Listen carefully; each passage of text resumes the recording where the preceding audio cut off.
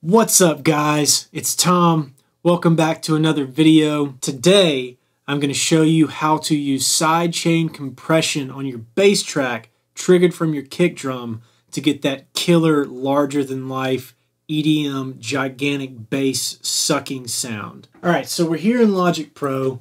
I've already got a session set up. As you can see here, I've got my bass track. It's just a MIDI bass track. And then I've got my kick drum and my snare drum. So here's what we have right now.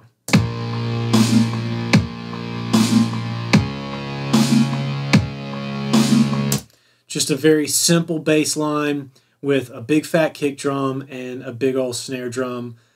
This is a very distilled version of what you're going to encounter in any of your EDM sessions, but for all intents and purposes, this is exactly what you're going to be working with. So we've got our bass track, kick drum, snare drum. The first thing we're going to do is we're going to go and we're going to add a compressor to the bass track. And I'm just going to use Logic's stock compressor.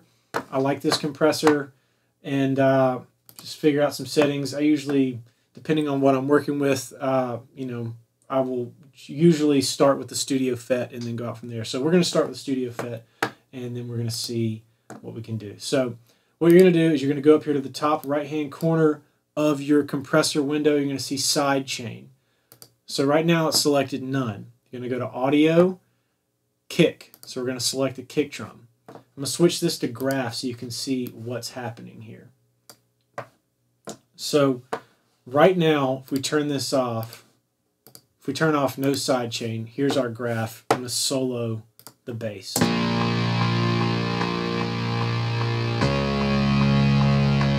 So you can see what the compressor's doing up here to the bass track. Now let me turn on our sidechain and you can watch what's happening.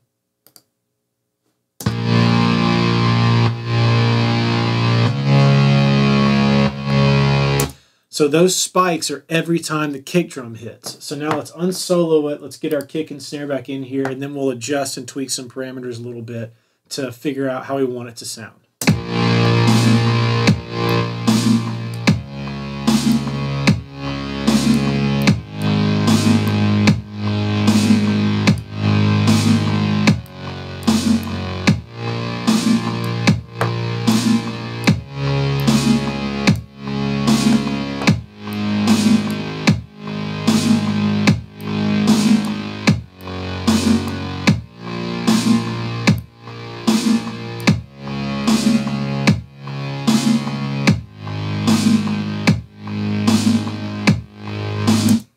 And there you go, that big ducking, sucking bass sound that you get with all the big EDM songs that you want, your future bass tracks, your melodic bass tracks, things like that.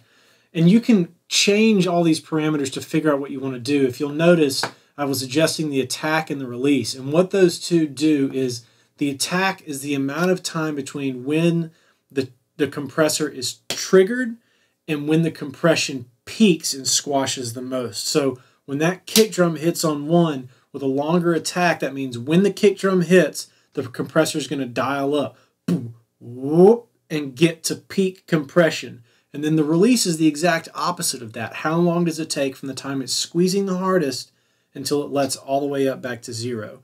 And by adjusting the attack and the release is where you're going to get that slow pumping thing that you want to do. Now, if you have a fast attack and a fast release, it's going to cut really quick, boom, boom, and you're not going to be able to get that slow pulsating sound that you want to get with that big low end part. So just for argument's sake, I'll show you what it's like with a short release and a short attack.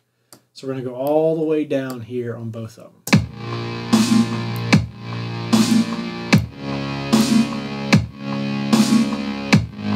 You hear how it almost distorts because it's hitting so hard so quickly. So the way to do that is we're going to pull some of the gain back down, the makeup gain back down on its way out.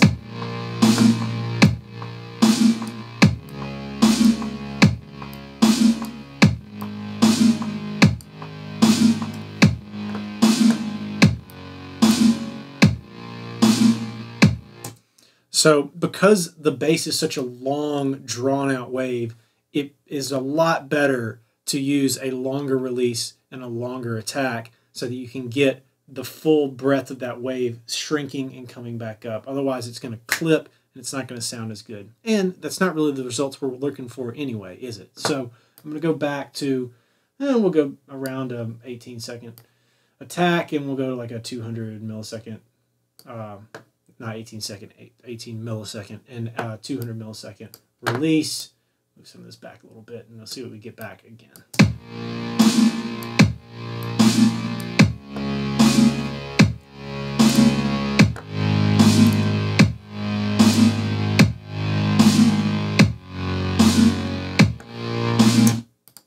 So there you go. That is how you're going to make that gigantic kick drum and bass relationship in your EDM productions using sidechain compression in Logic Pro in this instance, but you can do it in any DAW. Most compressors are going to have a sidechain option. Just route it to your kick drum, bring it back, and adjust your parameters to how sounds good to you, because whatever sounds good to you is what is right. So that's it for today. If you want to learn about anything else, hit me up in the comments section. Let me know what it is you would like to know, and I will do my best to distill it down and help you figure it out. And if you get value from this, if you like these videos, don't forget to hit the subscribe button. I appreciate you guys. I'll catch you next time. Peace.